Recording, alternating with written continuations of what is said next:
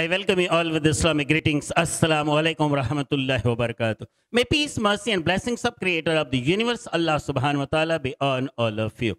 Myself, Dr. Ahamad Shaikh, PhD, DSc, Doctor of Science, Head of Chemistry Department, Maharashtra College, Mumbai University, President, Islamic Vision Research Center. Today I will share with you mountains. As we know, Earth is made up of layers. The upper layer, which is running 100 kilometers, is a solid earth crust, whereas the lower layer is mantle, which is highly viscous. The rocks in the upper mantle, that is said to be cool and brittle, and the lower part is soft and hot, but not molten.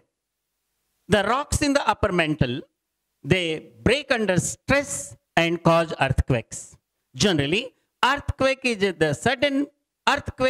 due to the sudden movement of earth tectonic plates. These plates, they buckle together, they undergo subduction. Due to collision, they ride on one another and result in the formation of mountain at the boundary of plates. According to the doctrine of isostasy, these mountains, they float on the highly viscous mantle.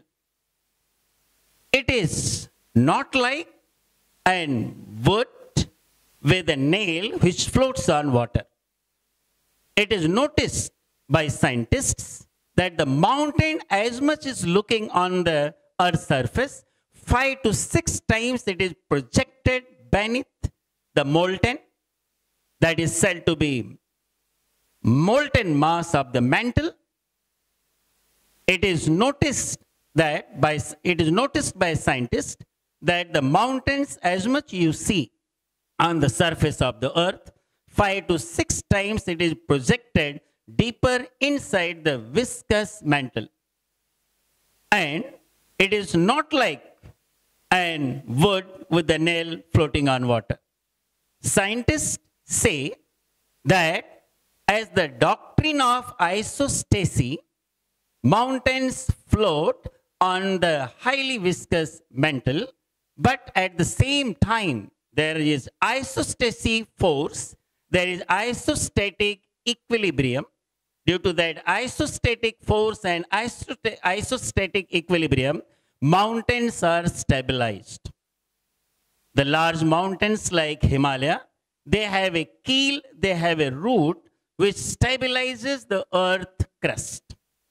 It is noticed that Frank Press in his book Earth, Turbuck in his book Earth Science, and Truman in The Strange World, and John Proto's research paper to Royal Society, having the observation of Sir George Airy, that the mountains have root, they stabilize the earth from oscillation as well as swing. It means that these mountains stabilize the earth crust from swaying away. Allah subhanahu wa ta'ala is declaring in the glorious Quran,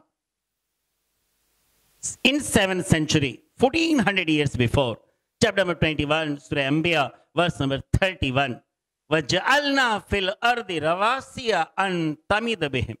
And we have put mountains in the earth as anchors so that it does not oscillate, it does not sway away with them. Chapter number 16, Surah Nal, verse number 15, وَأَلْقَى فِي الْأَرْضِ رَوَاسِيَ أَن تَمِدَ بِكُمْ.